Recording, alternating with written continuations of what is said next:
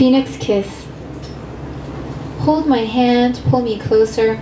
It's almost daybreak and we've been walking for hours.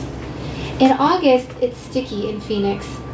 So finish your cigarette and we can go inside. Are you going to make your move? I try to listen intently as you tell me about your band, Gon's Panic. I lean in and wonder if you realize it's almost 5 a.m. Suddenly, there we are. Our lips are finally meeting. I move back to take a breath, but can't keep away for long. My hands move throughout your hair. You cup my face in your hands and pull me close. This time, our lips just graze. Will you think about me as you go to work tomorrow? I replay our last kiss before you drive away. I returned to New Mexico. That kiss is the one where I stood on my tiptoes at 6:30 a.m., the blanket wrapped like a shawl around my shoulders, a quick ending for a hot goodbye.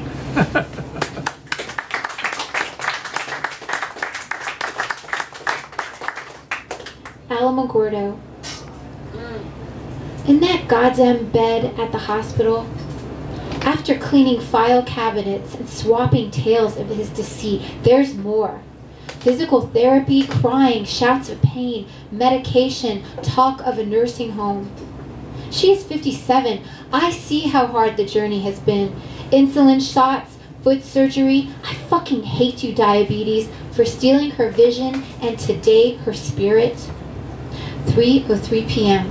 I'm eating honeydew and cantaloupe from Walmart. Grapes, too. I'm supposed to be back in New York City trying to find a job. My mom is in the hospital, Gerald Champion, near the bottom of the mountains. She fell Monday night as we were trying to decide which of her dresses for me to keep. I heard her yell out. She must have tried to sit on the couch on the end. The Braille box got in the way. She slid off, landing on her hip, couldn't stand up. Had to call 911. The ambulance came. In the ER, I watched how frustrated she was to need help, how angry I was to not be able to do anything. Nurses, helping hands. After x-rays, she moved into a regular room for the night. Surgery the next morning. When I came to see her, she was exhausted, drained, slept all day. It gave us a scare when the blood sugar fell to 34, rose back to a normal 120. Last night we watched TV together, a part of me saying, Jennifer, do not go back to New York. Stay here, take care of your mom, be together. I came back to the hospital this morning. She was sitting up, watching The Young and the Restless and eating lunch, color in her face, conversation, a dozen more I love yous. The doctor says 3 more days, back to normal soon. I will go back to New York to see what happens, to find a job. She says I have to, that she will visit at Christmas. My mom is writing a book of poetry. She's retired and likes it. She has a life of daily rituals and so many friends. I sit here in Alamogordo at the clear glass kitchen table. Why can't my mom have everything she ever wanted? Love from a good man, the 3 Ds, dancing, description, a driver. Sylvia just told me on the phone it takes months to recuperate, that she herself needed a nurse to help her shower. But she stayed in a nursing home for weeks. How can my mom be sitting in a hospital bed right now?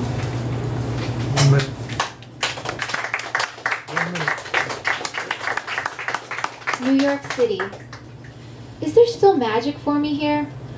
I stand on the platform, 2nd Avenue station. He plays guitar and sings sweetly about 14th Street and a girl on the train. His voice is magic. How long have you lived here?